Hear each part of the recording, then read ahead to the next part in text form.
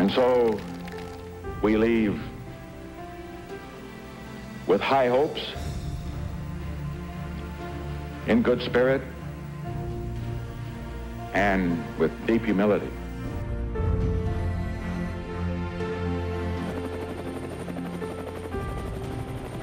The Watergate scandal that led to the resignation of U.S. President Richard Nixon in 1974 was one of the epic events in our nation's history. As law clerk to the presiding judge, John Sirica, I had what you could call a ringside seat at the Watergate trials. It was 1972, and in the effort for re-election of President Nixon, a plan was devised by people within his re-election committee to derail the Democrats. This plan involved illegally entering the Democratic National Committee offices at the Watergate complex to plant electronic eavesdropping devices, or electronic bugs as we referred to them. I had no prior knowledge of the Watergate break-in.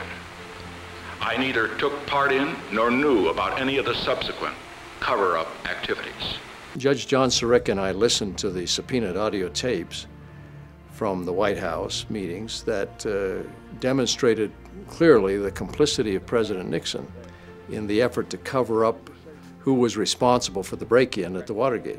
Given the imminent threat of impeachment, Nixon resigned.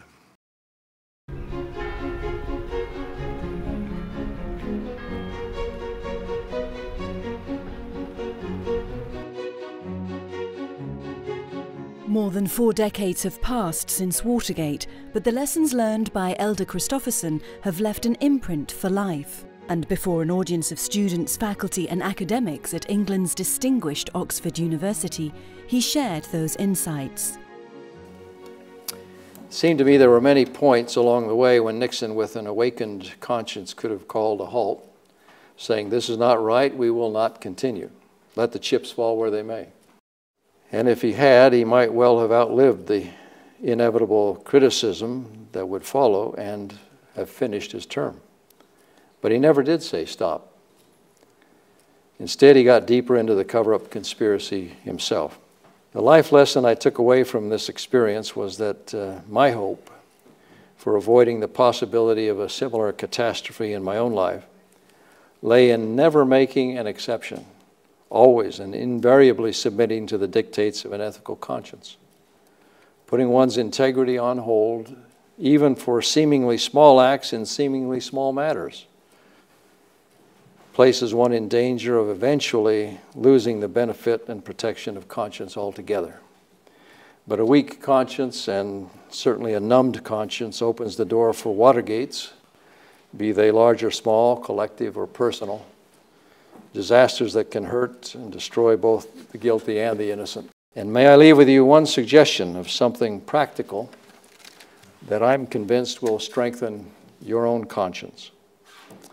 That is this: a life devoted to service to others allows conscience to flourish. As Jesus said to his apostles, "Whosoever shall be great among you shall be your minister, and whosoever of you will be the chiefest shall be the servant of all." At the conclusion of Elder Christofferson's remarks, those in attendance felt genuinely inspired by his words.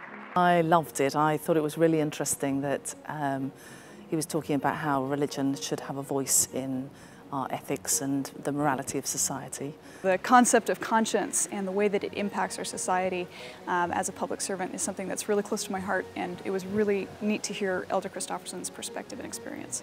I found it particularly inspirational as a Muslim listening to the Elder Christofferson saying that our conscience guides us and the center of it is religion.